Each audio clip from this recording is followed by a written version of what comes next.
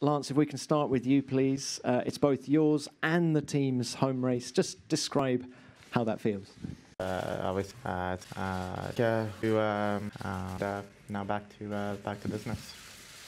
And I think you've got your own grandstand this weekend. Is that right? That's right. Yeah, in the hairpin.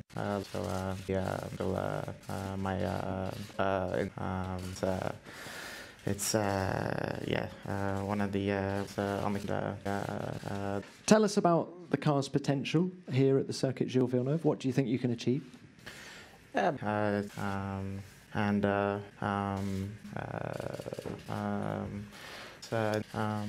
Well, you have scored points in Australia and Baku. Qualifying seems to have been quite tough for you so far. How does the car feel on light fuel? Is it very tricky? We'll